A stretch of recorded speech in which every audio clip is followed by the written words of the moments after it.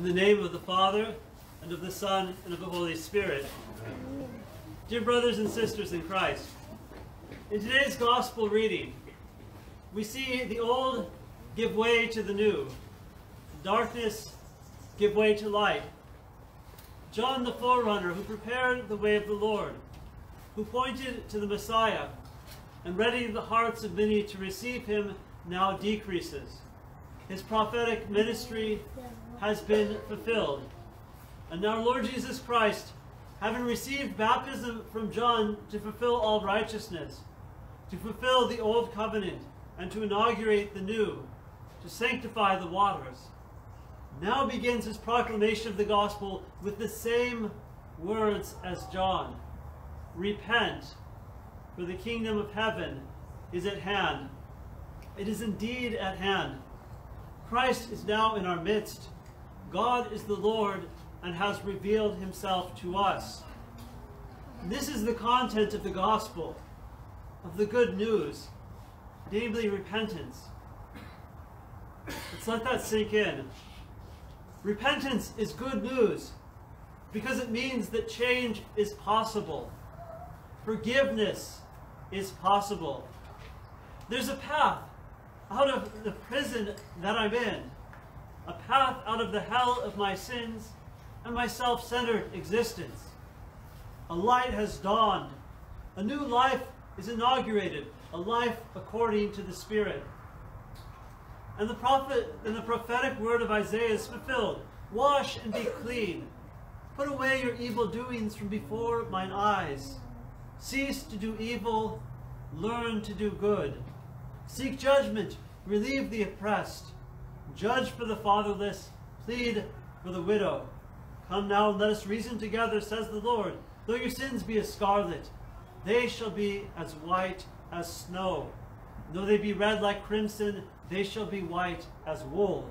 If ye be willing and obedient, ye shall eat the good of the land.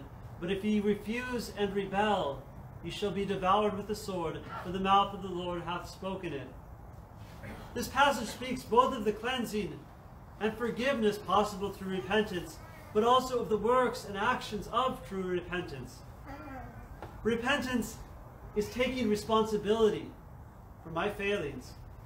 Taking responsibility, not blaming other people or circumstances, but owning up before God. O God, be merciful to me, a sinner. O Lord, I have sinned against heaven and before thee. But repentance is also a confession of faith in the Son of God, in his power to forgive me, to heal me, and to transform me. Repentance means moving beyond myself, recognizing that it's not in my own power to free me from these bonds, but it is in the power of my Creator. Only I would seek him, and on my knees ask of him. Our God is so good, beyond any goodness we can imagine. He doesn't want any of us to perish. No, not even you or me. He desires life with us. But this life isn't a given. God won't force it. My sin is what separates me from him. So let's cast off these chains through deep repentance and cling to him. Brothers and sisters, the trials of this past year, and even the first week of this year, have been a revelation. And more than anything, trials reveal much about what's in our hearts. Yes, much that's good and generous, and glory be to God for that. But oh, so much more that we need to repent of. Long ago, a monk who wanted to live by himself as a hermit was warned by his spiritual father about the dangers of self-deception. If we live alone, his spiritual father told him, we can fool ourselves into thinking that we're meek and gentle, and we've acquired many virtues. But this is delusion. It takes someone to irritate me, to upset me, to reveal the anger and passions that are lurking unhealed in my heart. And that very person who irritates me is actually my benefactor. Because without him, how would I ever become a better person, learn to love my neighbor, learn patience, and learn not to return evil for evil.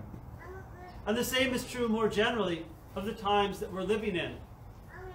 When everything is going well externally, we might fool ourselves into thinking that everything is well in my soul.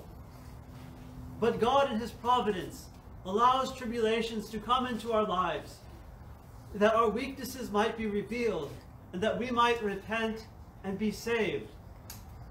Oh, how wrong it would be to simply try to forget the past year, the recent strife, how much it has revealed about us and about my heart.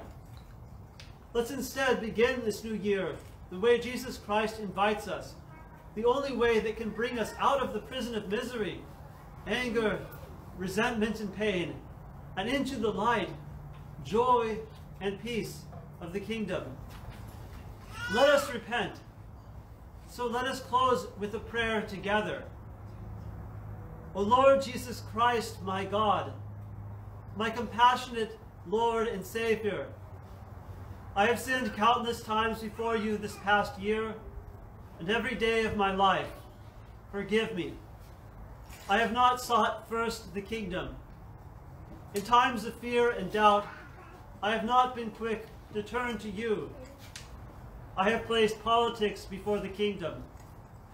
I have judged and despised those who hold different views than me. I have longed to return evil for evil, to meet violence with violence. My heart is a dead stone, without compassion.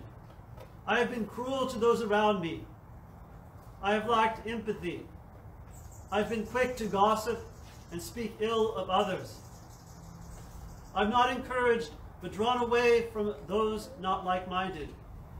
I have judged those in authority, both civil and ecclesial. I have usurped your divine authority and placed myself in the judgment seat. God, forgive me. I have wished ill upon others. I have been overcome by fears, anxiety, and despair. I have not trusted in your providence and care in my life or in the world. I have been afraid about worldly things, health, money, possessions, not remembering that you commanded me to be anxious for nothing, that even every hair on my head is numbered.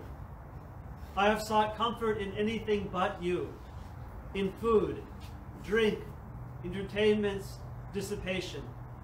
I have defiled myself in unclean thoughts, words, and deeds, not remembering that I am called to holiness and a temple of the Holy Spirit. I have been unfaithful to you, O Lord, unfaithful to my spouse, my parents, my children, my friends. I have spoken ill of them behind their backs and engaged in poisonous and ruinous gossip. I have made excuses that kept me from your divine services and the holy sacraments, not placing first the kingdom of God. I have rarely prayed, and not with regularity, and even less so with pain of heart, sincere repentance, and tears. I have neglected all of your commandments. I have forgotten you, O God, hated my neighbor, lacked all meekness, not mourned over my sins, not kept my heart pure, not hungered and thirsted for righteousness, and certainly have not rejoiced in tribulations. O Lord, forgive me. But I confess also, O Lord, my faith in you, in the power of the cross, your death on the cross and your life-giving resurrection. I confess my faith in your goodness and love for mankind. I confess and sing of your mercy, how you desire not the death of a sinner, how you have time and again run out to meet me and embraced me while I was yet afar off, just beginning to take my first steps home. I confess how time and again you have clothed me in divine grace, like a rich purple garment, placed your ring of promise upon my finger. I believe and confess that all things are possible to those who believe, that whatever I ask in prayer believing I will receive through the power of your name. Therefore, O Lord my God, receive me as a penitent, as I begin this year, as the prodigal son.